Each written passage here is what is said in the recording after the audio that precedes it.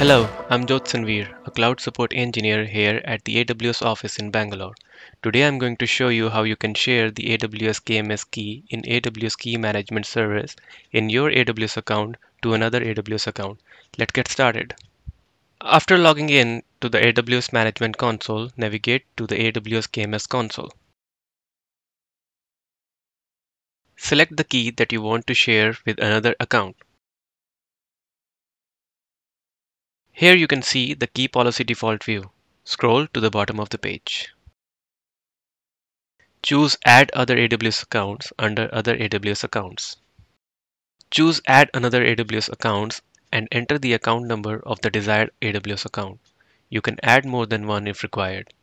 Choose Save Changes. You see that the ARN of the target account is listed under Other AWS accounts. Scroll up and choose Switch to Policy View to view how the target account looks in the actual key policy. You can see that the target account ARN in the key user and allow attachment of persistent resources in the section of the policy. It's important to note that anyone in the target account who wants to use the key must have proper AWS KMS permission in AWS IAM. Let's see this in action. Here I'm logged into the target account as an IAM user with AWS KMS and EC2 permissions.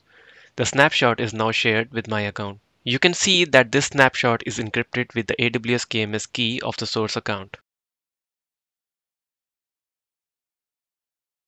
Note that the key alias doesn't populate because aliases are only known to their home account. I'll go ahead and select the snapshot, then I'll choose Create Volume from Snapshot. Here I'll select the key in the target account to encrypt the new volume with.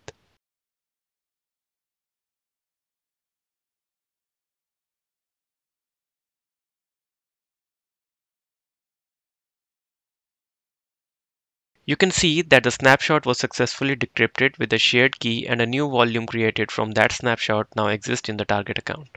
Thanks for watching and happy cloud computing from all of us here at AWS.